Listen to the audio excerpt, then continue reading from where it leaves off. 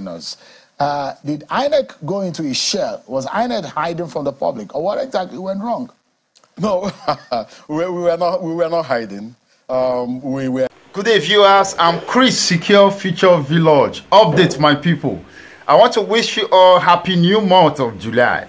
This month of July is very significant to us, especially in our journey of political pursuit of the court proceeding of Peter Obi. 3rd of July is when all the allegation level against INEC and PDP. INEC will come to court to present itself to defend the allegation. And I wonder all the evidence, video, how INEC going to defend this. Let's hear from INEC Public Relations Officer and Voter Sensitizer, Mr. Okoye, as he speaks. Please share this video and follow this page for more trending video and daily updates. I'm Chris, Secure Future Village. Thank you, my people. Election results.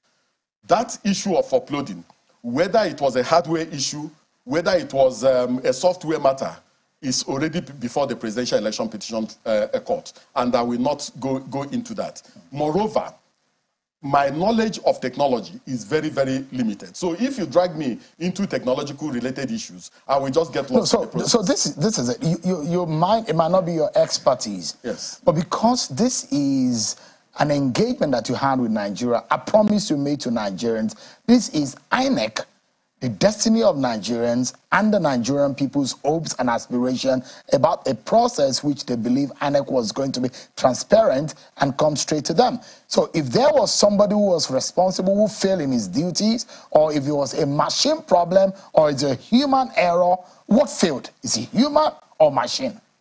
Well, as an individual, I will have an opportunity of understanding the intricacies of what happened the moment we begin our own internal review process. And also the moment we also begin the external review process. So INEC does not know now what really happened?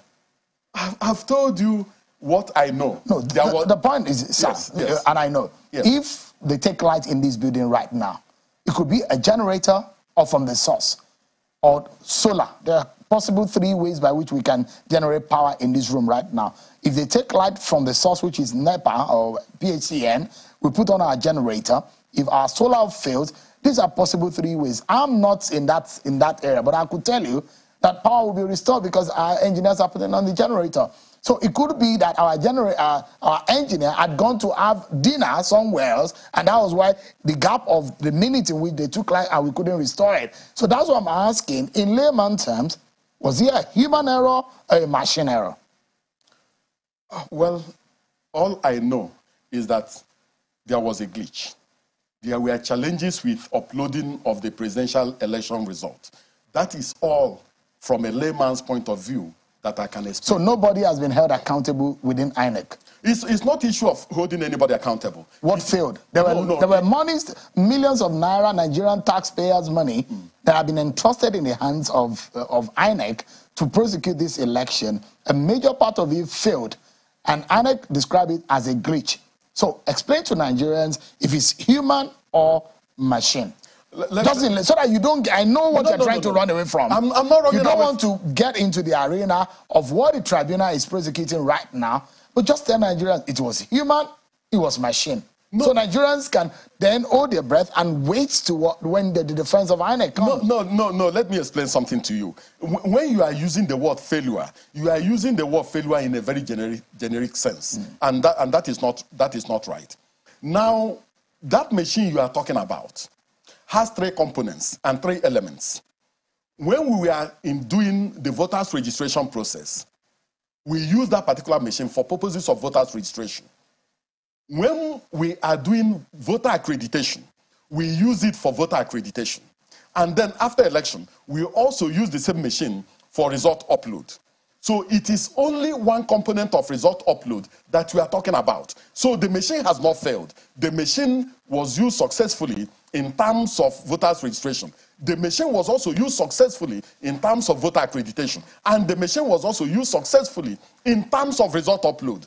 We are only talking of result upload for the presidential election only. So it is not true, and it is not right, and it's not correct to insinuate, even remotely, that oh, taxpayers' money was wasted and the machine did not work. No, the machine worked optimally. I look at it in this way, yes. Mr. Okoye. If you are to buy a vehicle and what you are concerned about is you paid for the vehicle and the vehicle is delivered to you. But when they give you a story that on the way from Mina, in between Mina and Abuja, the vehicle break down and something happened, you don't want to hear the story. What you want is what you paid for to be delivered to you. Nigerians paid for an excellent election. And midway, something happened when you promised them that results are going to be uploaded on IREF as a transparent process to be able to monitor and circumvent any kind of fraudulent activities on the exercise. But then it happened on 2 of the 3 elections. On 1, it did not happen. So that means that Beavers worked, but where you're supposed to upload it in the cloud or in one machine, it did not come, and it did not come in one of the elections out of the 3. The Nigerians are beginning to worry. If it was a human effort to hold on to that result. Let me give you an example. I boarded a plane coming from Anambra at the Anambra airport. All of us had already boarded the plane. And then suddenly, the pilot said that there was a problem with the computer of the aircraft and that he had called Lagos and that Lagos has asked him to shut down the plane and restart it. And he told us that what he's doing is akin to a computer, to our mobile phones hanging, and then you switch it off and put it on again.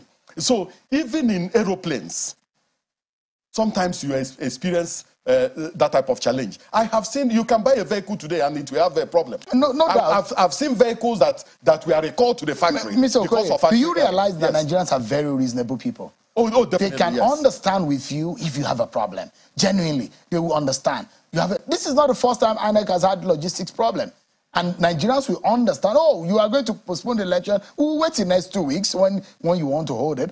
But when you have raised their hopes and you say, this is going to work, and did not work, don't you think that they have the right to ask, especially when the only reason why people pay tax is to see the effort of that tax being used? Well, let's take a break, Mr. Okoye. When we come back. Thank you for watching my videos. Please subscribe to my YouTube channel.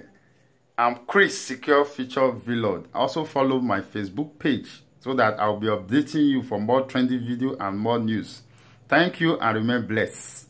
I'm Chris, Secure Future Vlog.